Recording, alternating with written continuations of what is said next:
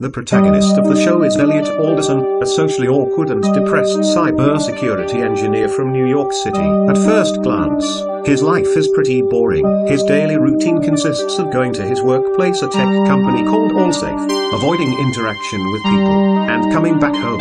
However, when it becomes night, Elliot turns into one of the most interesting people on Earth. Using his advanced cybersecurity skills, he has become some sort of a vigilante. No matter how secure or complex a data encryption is, Elliot will find a way to hack it. He doesn't do it for fun, he just wants to bring justice to those who need it. One day, he enters a coffee shop and sits next to the rich owner of the place, Rohit. At first, he has a normal conversation and talks about the impressive Wi-Fi installed there. However, a few minutes later, he changes his attitude and starts explaining why he's actually there. Elliot reveals that he hacked into Rohit's network and found out about his child pornography ring. There were hundreds and thousands of gut-wrenching videos, which Rohit apparently sells to his customers for money. Elliot also mentions that he has copied all the data and files, meaning that Rohit has no way of escaping. Hearing all this, Rohit becomes worried, but he claims that Elliot cannot inform the cops, as hacking into one's system is also a crime. To his dismay, the latter reveals that he actually contacted the police right before he entered the coffee shop via an untraceable number. This shows that Elliot always plans his moves in advance. Rohit, who at this point has become very scared, offers him money to reconsider, but Elliot straightforwardly rejects it, claiming he doesn't care about money. Soon, the cops arrive and arrest Rohit. The following day, we see how socially awkward Elliot manages himself in the AllSafe office. He tries avoiding just about everyone, including his boss Gideon, and remains glued to his computer all the time. But there is one coworker he loves talking to, Angela. It's revealed that the two are childhood friends and have been very close for years. Elliot has a crush on her but can't express his feelings because she already has a boyfriend, Ollie. After work, Elliot meets his therapist Krista Gordon. We get to know that he meets her at least 3 times a week to help cure his depression. As expected, Elliot has hacked into her personal details and knows everything about her. For instance, she is currently dating a middle-aged guy named Michael. Elliot appears to care for Krista, so he tried to hack Michael's details and know him better, but even after hours of searching on the internet, he couldn't find anything. Meanwhile, as part of the counseling session, Krista asks him several questions, but Elliot, owing to his awkwardness, doesn't reply much. As a matter of fact, the therapy isn't helping him at all. At home, he usually has bouts of panic attacks, which makes him want to commit the unthinkable. And since he has no friends or family, the only way Elliot keeps himself sane is by ingesting high-strength morphine. Here, it is revealed that his father died of leukemia due to radiation exposure while his abusive mother left him at a very young age. The following day, as Elliot is busy with work at his office, some executives from a giant tech company, Evil Corp, arrive. Elliot despises the company because he believes that they are greedy money grabbers, who don't care about their consumers at all. However, sadly for him, Evil Corp is currently funding his company AllSafe. Just then, the vice president tech officer of Evil Corp, Tyrell, approaches him and starts chatting over their shared interest in Linux. After work, Elliot returns home and carries out his routine of ingesting morphine. Shortly after, he is scrolling through his therapist Krista's photos when he learns that her boyfriend Michael has finally created his social media account. This gives him an idea. Early next morning, Elliot pretends to be a stranger and approaches Michael. He then borrows his phone on the pretext of calling his mother. However, he calls his own number to obtain Michael's phone number. After the work is done, he deletes the call history and returns the phone back. On his way home, he suddenly receives a call from his colleague Angela, informing him that Evil Corp's server has been attacked. Deep down inside, Elliot is happy, and wishes that more damage is done, but when Angela requests that he come over to help, he immediately obliges. On reaching the office, another coworker briefs the situation. He reveals that the DOS attack is the worst they have come across, and despite trying every single remedy, it won't go away. Wasting no time, Elliot checks into the system and learns that the attack is actually taking place from multiple locations. Moreover, it is not a DOS attack, but a rootkit that is causing mayhem. Now, the only way to get rid of it is by going offline and terminating all the viruses. Elliot's boss Gideon is skeptical about the idea, as it may result in further damages to the system, but since there are no other solutions,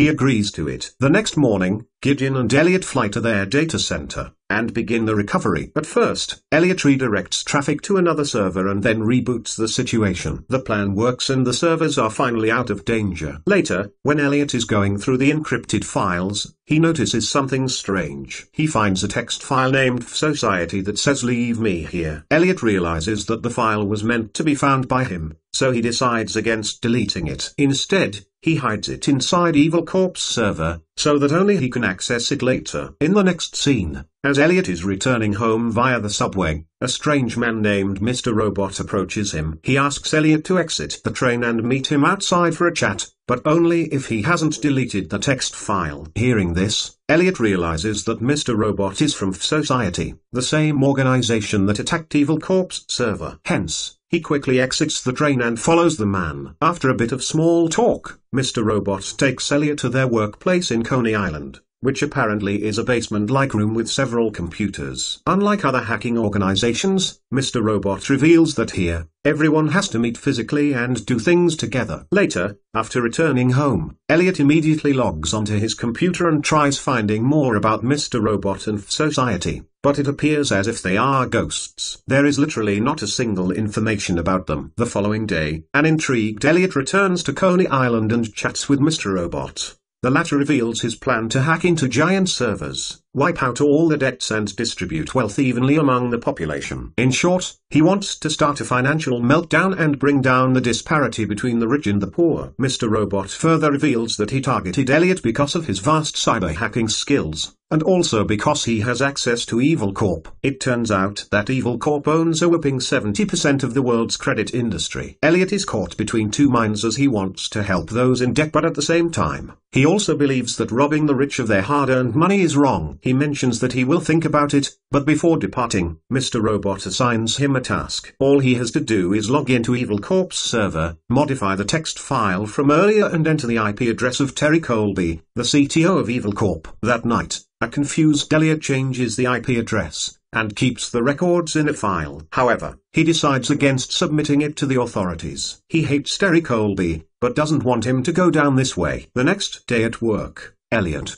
his colleagues, the FBI and the executives from Evil Corp are having a meeting about the cyber attack. Angela is doing her best to brief the situation, but the arrogant Colby ignores her and tells her to leave the meeting. This enrages Elliot, so he eventually decides to hand the file over to the FBI. After the incident, several days pass by, but the news of Colby's arrest has not appeared. Moreover, Mr. Robot and his fsociety have become anonymous, prompting Elliot to believe that he was tricked. With nothing else to do, he decides to toy with Trisha's boyfriend Michael. He calls him pretending to be his bank officer, and extracts important details like his dog's name, favorite things, and so on. Using the information, he easily hacks into Michael's account, and learns that he is cheating on Trisha with several women, some of whom are underage. That night, Elliot confronts Michael and reveals that he knows everything. He then blackmails him to come clean with Trisha, or else he will inform the police. Left with no choice, Michael obliges, and thus, their relationship comes to an end. A few weeks later at work, the news of Evil Corp CTO Colby's arrest is finally shown. This makes Elliot realize that Mr. Robot and his vision are actually trustworthy. Later, as he is walking down the busy street, a group of suited men force him into a car and take him away. Soon, they reach an office, where several men are waiting for him. One of them is Evil Corp VP Tech Officer that he met earlier. It turns out that he has become the interim CTO of the company after Colby's arrest. Tyrell gets straight to the point and offers Elliot the position of head of cybersecurity at Evil Corp, which would make him a millionaire in months. However, after thinking for a while, Elliot politely declines, claiming that he is content with his current work. That night, he logs into his computer and tries hacking Tyrell's database. Surprisingly, the new CTO of Evil Group doesn't even use two-step authentication, and Elliot easily gets access to his emails. He scrolls through it but finds nothing other than family pictures. This is when it strikes Elliot that Tyrell wanted him to hack his database all along. Hence, he disconnects his computer, turns off the router, and burns the memory cards to stay anonymous. The next day at work, Gideon summons Elliot to his office and displays a recent video released by the cyber hacking group fsociety. In the video, an anonymous person in a mask takes responsibility for the recent attack on Evil Corp and demands the release of Colby. He also threatens the major credit organizations to dissolve their assets and distribute it evenly among charity organizations. Failing to comply will result in these major organizations getting hacked. Seeing the video, Elliot once again assumes that he has been duped. Later, he returns home distraught, only to find someone in his shower. It is Darlene, one of the fsociety hackers that he had met earlier. She has come to escort him to their hideout for the next mission. Elliot believes that he is going against the law and fears being caught. But suddenly he realizes that he can learn more about fsociety and expose them once and for all. Hence, he agrees to go with Darlene. On reaching the place, Elliot meets all the team members and chats with Mr. Robot, who starts discussing the next phase of their plan. He orders Elliot to blow up a gas plant, which is next to an off-site Evil Corp data storage facility. This will erase all the data that is transferred to China, hence, starting their uprising. Elliot is intrigued by the plan, but since it involves blowing up and killing people, he decides to stay out of it. However, in the subway, he realizes that he cannot run away from fsociety, as he has also become one of them. All these incidents have started to take a toll on Elliot's psyche, so he decides to increase his morphine dosage. He goes to his neighbor/drug dealer Shayla's house, only to find a violent woman abuser and drug supplier named Fernando. Elliot appears to know everything about him as he is Shayla's only drug dealer, who often visits her. He is the one who supplies the morphine that Elliot regularly consumes. This is also the reason why Elliot doesn't expose him to the police if Fernando is gone. His morphine is also gone. Shortly after, Fernando leaves, and Elliot finds Shayla half unconscious and beaten up in the bathroom. He urges her to inform the police about the constant abuse she has been suffering, but Shayla refuses, saying Fernando provides her with very good deals. This infuriates Elliot, so he decides to take matters into his own hands. He anonymously leaks Fernando's details to the police and gets him arrested, even if it means that his regular morphine supply is now gone. Elsewhere, as Angela and her boyfriend Ollie are walking on the streets, a random guy approaches them and gives them a CD, saying it's his new mixtape. When they reach home, Ollie inserts the CD into his computer, and as soon as he does so, he receives an email from one of his girlfriends. She invites him over to her place to have fun that night. Ollie, being a pervert, lies to Angela that he has a meeting with his friends and departs. Surprisingly, after he leaves, we can see that a man named Siska has hacked into his computer webcam. The following morning, Elliot meets up with Mr. Robot and the two sit on a railing and talk. They talk about their past lives and families, but in the midst of it, Mr. Robot expresses his displeasure on the fact that Elliot abandoned them some days ago. Saying this, he suddenly chucks Elliot from the railing, and onto the rocky beach below. On the other hand, the interim CEO of Evil Corp, Tyrell, gives an inspiring speech to the CEO, explaining why his role should be made permanent. But to his dismay, the CEO reveals that they have found a good candidate, whom they want to try out first. Hearing this, Tyrell becomes enraged and heads to an isolated location. There, he meets a homeless man, pays him some cash, and beats him to a pulp to vent out his frustration. Meanwhile, Elliot wakes up in a hospital, bruised and bandaged. He is visited by his therapist Krista, who believes that he overdosed on morphine and fell from the railing. When Elliot declines, she asks him to provide her with a blood sample. This is music to Elliot's ears because the current hospital he is in has a very weak security system. It is run on Windows 98 and has a puny antivirus as protection. As a result, he easily hacks into it and alters his records to make it look like his blood is free of drugs. After getting discharged, Elliot heads to work the next day, where Mr. Robot pays him a surprise visit. The two then head to a bar and discuss, but Elliot is still angry about what happened earlier. He tells Mr. Robot that he doesn't want to be a part of his plan anymore, and asks to be left alone. Mr. Robot obliges, and before leaving, he reveals that fsociety is going to be defunct, as without Elliot, there is no purpose in the plan. With the notorious cyber hacking group out of the way,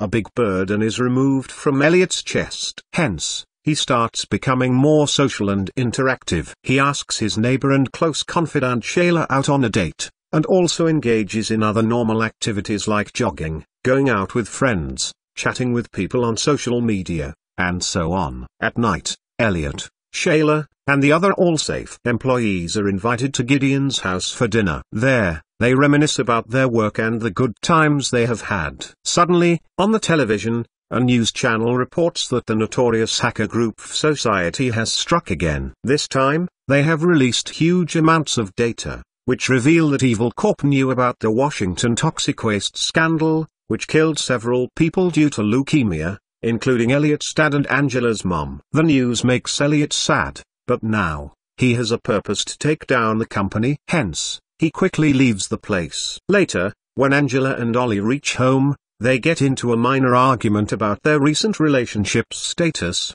which has been mostly cold. Taking this as the perfect opportunity, Ollie finally reveals that someone has hacked into his computer. The hacker, Cisco, has sent several nude pictures of Angela, along with credit card details of her father, and is threatening to release them. However, Ollie can stop that from happening if he infects their workplace Allsafe. Realizing the gravity of the situation, the couple seriously considers doing it. In the final scene, Elliot, who has apparently made up his mind, arrives at the fsociety base and joins his teammates.